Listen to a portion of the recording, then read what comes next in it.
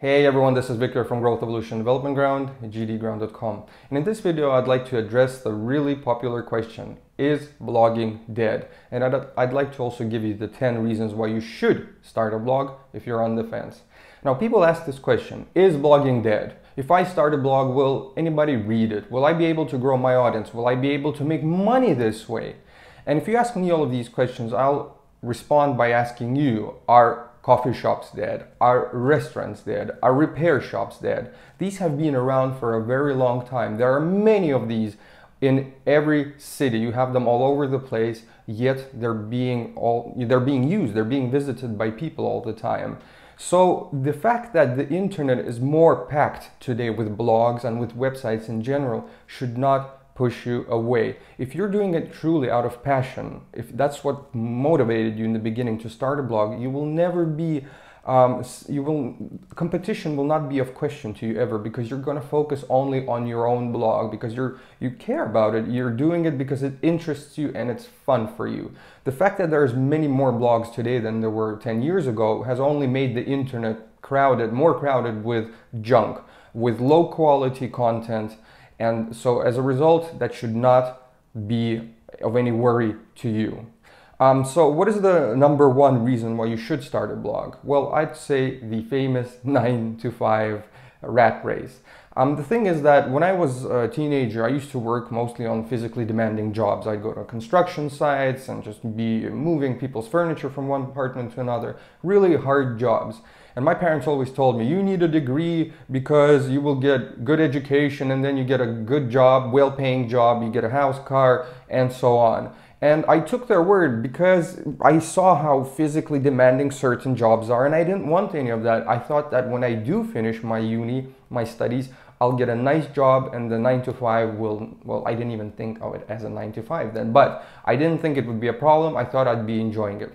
Comes first day of my work as a software developer, something that I studied for 3.5 years for. I sit there and by the end of the day, I'm like, I'm not enjoying this.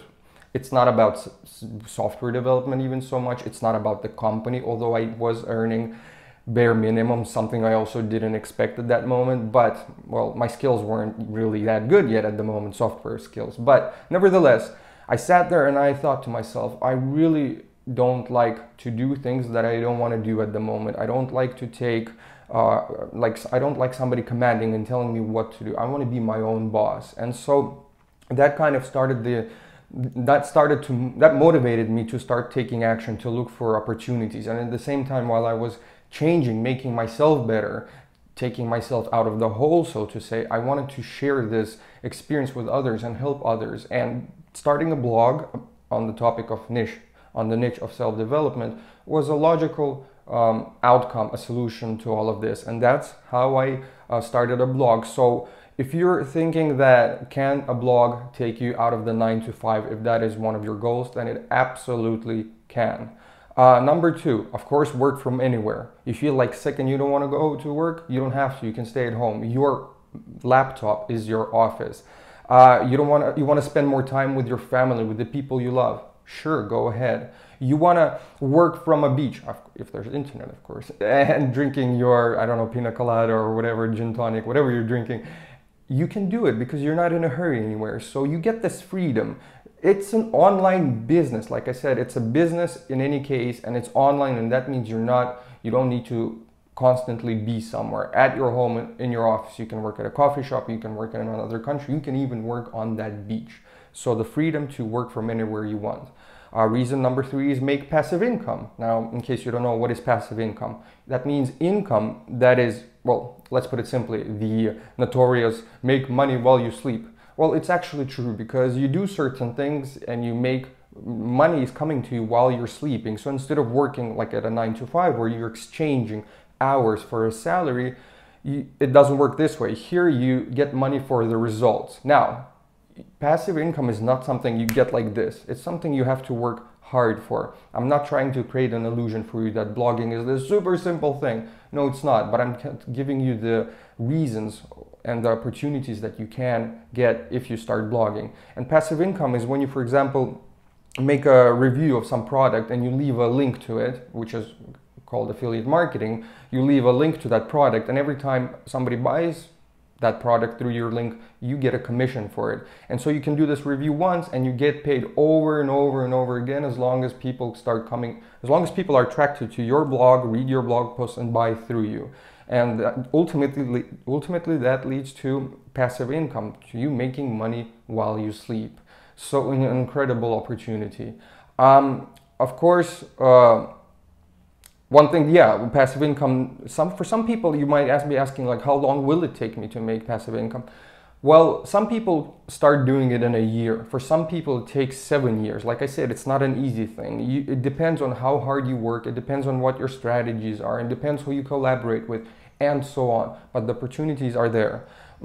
Another thing is that you help other people. Like I said, I helped myself. I was able to take myself out of this negative place and help myself. And the thing that I wanted to do is to help others. And every time I wrote something, I was focused not on making money, but I was focused on putting out there something that will actually help people, something that people will care about. And when I got my first email of a person saying me, thank you for what you do, I realized that I'm not doing this for no reason. I'm helping someone, and that creates fulfillment. The best kind of fulfillment, the happiness is not really long lasting. Fulfillment is when you're constantly helping other people, you feel fulfilled, and that brings happiness into your life. So if helping others is your thing, then trust me, you can do that with your blog. And of course, you have to understand that blogging isn't complicated. Now, it's not easy either, but I'm going to get into that really soon. The thing, what I mean here is that even your grandma can do it. Starting a website, building it, you can do it literally in the matter of minutes. And so blogging isn't complicated compared to some, like if you're starting an IT company or a logistics company where the learning curve is like this. Blogging, you get to do it as you proceed. You get to learn as you go on, and it's really not that complicated. And some people will actually use that as an argument, kind of like tease you with it. I've heard all kind of things over the years, and people will say, like, what I do at my job, I actually make products, I help other companies, my work is tangible, I get a salary at the end of the day for it, or like at the end of the month. What do you do? You're like selling air and hoping that people will buy it. Well, the thing is that people can say whatever you want, but the truth is that blogging requires your creativity, and it requires hard work. If you think about, like I've done blogging for over 3 years, and I've been writing weekly thousands and thousands of words, and without a break. Try that. Tell a person that, do you think this is easy? So in a way, it requires creativity, and creativity is not something that can always be out there in front of you. It's something that you have to work for, something that you have to create in yourself. Also the fact of writing, it's complicated, it's difficult. Writers understand me. If you have a blog, you know exactly what I'm talking about. If you're writing posts that are longer than 500 words, you know exactly what I'm talking about, because sometimes you sit there and you have this writer's block where you just can't push it out of yourself. You just don't know what to write about or how to paraphrase your thoughts and so on. So while blogging is easy, it's the easiest probably online business out there that even your grandma can do, that can also make you millions eventually if you stick to it. But yeah, compared to other things, it's super easy, but it requires your consistency, hard work, and dedication. That's the part that's hard with blogging, not the technical stuff, not the actual idea of how do you blog. People worry about competition. Like I said previously, people think that, well, there are so many blogs out there, and that how am I going to compete with them, that they've been around for 10, 15 years. Like blogs or like websites like HuffPost or Lifehack that were started in 2005. Well, think about it this way. Even if they had zero competition, those blogs, they've been doing it for 15 years now, about 15 years. Do you think that's easy? No, they didn't worry about competition. They did it out of passion, and that's why they kept going no matter what. If you do it out of passion, if you take something you love thinking about, talking about, writing about, then blogging will not be a problem for you, and you won't be worried about competition. You have to focus. Losers focus on the winners. Winners focus on themselves. They focus at the work they do, and they try to make it as good as possible. And like I said, also competition means it means that when there is competition, it means there's a demand, and that is a good thing. That means people want to read what you're writing. Think about it. If there would be no competition, then then probably there's no money to make that way, or there's something wrong with it. So competition is a good thing. There's a lot of junk out there, poor quality blogs, poor quality websites, poor quality text out there. Don't worry about it. Competition should not worry you a single bit. Just make sure you do it out of passion.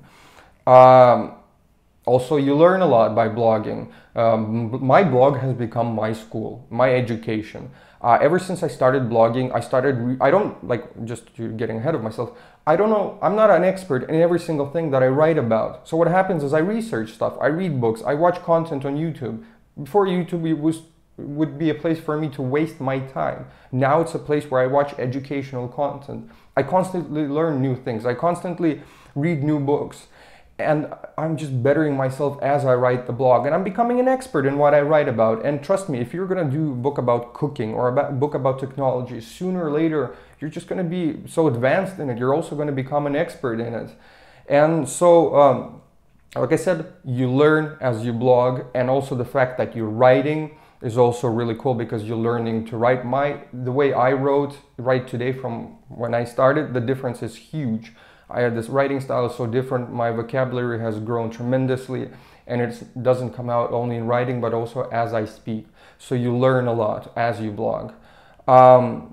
New opportunities. The more your blog grows, the more people will come to you with new opportunities for collaborations, for you to help promote their product. Of course, this will bring more money for you, and so on. And this cannot be downplayed either. The opportunities, in a way, I kind of see it like you're like a celebrity. So people come to you, they want something from you, they want your help, they're ready to pay big money, they want you to go on their podcasts, on their YouTube channels, and so on. So this is something that has always kept me exciting. For example, when I started a blog, I wrote for some time, I had some traffic coming in, then there was a plateau, and then I was thinking like, okay, this is getting boring. And then somebody comes to you with an opportunity, and you're like, hey, this is pretty exciting. There's something new happening in my life, and that's what you're going to get if you become a blogger and you stick to it, of course. Also meeting new people, the connections you make. Like I said, people are going to reach out to you. Some will want you to promote their products. Some will want to collaborate with you. Some will simply love what you're doing and will let you know about it. And this is the best category of people. I'm so happy to talk to these kind of people, because this just shows that you're not just sitting and wasting time, that there are people that truly care about what you do. And there are people that I meet now all over the world. Even most of them are virtual, but as you talk more to them, you understand that they're becoming your friends, and that if you travel to those countries, you can meet those people. So meeting new people and creating new connections, networking, if you want, is one of the biggest benefits of blogging. And then last but not least, this is my personal opinion, is that life becomes a smile. I'm so happy to wake up and know that I'm going to work on my blog. I'm so excited to see what it will bring today. I'm so happy when I'm tired going to bed, like, haha, I did this and this and this regarding blogging. It's so amazing. I have a purpose. I'm helping other people. And like I said, this brings fulfillment. And that's one of the most enjoyable things out there. That's what brings true happiness. And so I found my purpose through my blog, the connections I make, the opportunities I get, the fact that I'm bettering myself, the fact that I'm making money this way.